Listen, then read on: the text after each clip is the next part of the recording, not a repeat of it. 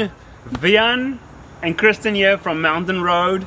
Today we've got a special video for you, a product that's very dear to my heart, being a South African and living here in the US. Being able to get this product here makes my heart very happy, and that is Biltong. Alright, so if you haven't heard of Biltong before, for those Americans watching, it's basically like beef jerky, but it's not Biltong. No, it's not Biltong, it's Biltong. So kind of like beef jerky, but also not beef jerky. And I'll let Kristen explain more about the differences and maybe what makes this one special. But before I get to that, let me explain to you some of the South African culture and what goes around, actually how you should go about enjoying it, right? As you can see here, we're busy cooking out. In the US you'll call it a barbecue. We in South Africa call this a braai. So if you're having a braai outdoors, and also this is a big difference between the US and South Africa, we like to do coal lit fires for braai. No propane. No propane. You can get it there, but yeah, it's much preferred. We do it the real way. Alright, so Biltong is normally served while you enjoy your braai as a nice snack. We also have the tradition of watching rugby as opposed to football, and again that would be a big snack during the watching of a rugby game. And then for me as an athlete, triathlete and cyclist, I found this to be a super helpful product. You know, afterwards as a nice protein snack, or even on the bike, you can take it along. It's dry, it won't melt, or you know, it's not very heavy to take with you in your back cycling pocket. So very awesome product. I love it, and I'm sure you'll love it as well. The way we've been getting it here in the US is through a very cool company called Ayoba-Yo. Kristen will hold up the packaging there. We first came to know of this through their online website. Kristen did some awesome searching and found this product, and that made my heart very happy. Also, and we recently discovered this, that the Whole Foods in our area does stock this. So we expect that to be probably a nationwide thing here in the US.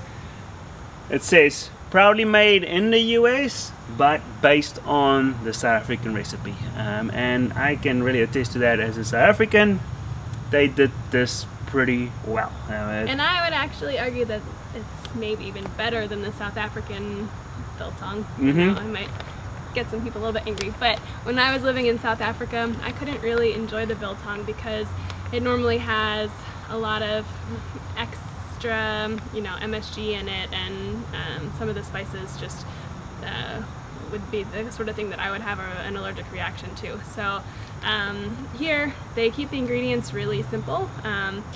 With the Biltong, it's just beef, sea salt, coriander, Worcestershire powder, pepper, and vinegar. And then this is the Droëwors. Droëwors, yes. So that translates to dried sausage. I'm holding a piece in my hand right here. You can see it's kind of like a hardened piece of sausage, and basically made the same way as Biltong, whereas they dry out the actual pieces of meat. This one they season the sausage, hang it up, and also dries out to form this air-dried sticks. Yeah. And I've got an allergy to nightshades, so I can't have tomatoes or peppers. And with the Droëwors, it actually doesn't have any of the tomato or peppers in it. It does have black pepper in it, but technically that's not a nightshade, so it works. But yeah, it's a really great product to take along if you're hiking or traveling anywhere where you're going to be on the road. Yeah, very cool product. Truly South African, and we figured we would get into the spirit of the 24th of September. So South Africans watching, you will know that that's National Braai Day, officially named Heritage Day in South Africa. It's a public holiday, but it's kind of like Memorial Day in the US. Exactly. It's the beginning of summer for South Africans. Yeah. And so they kick it off normally with outdoor sunshine and an outdoor braai, and so we figured we'll get into that spirit as well, seeing that it's pretty close to the 24th of September, and we're doing it in a truly South African way with the Biltong and Droëwors right here as well.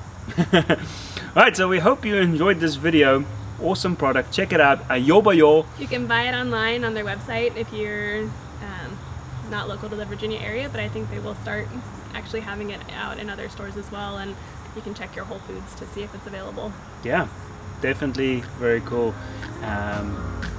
As my seal of approval as a seller.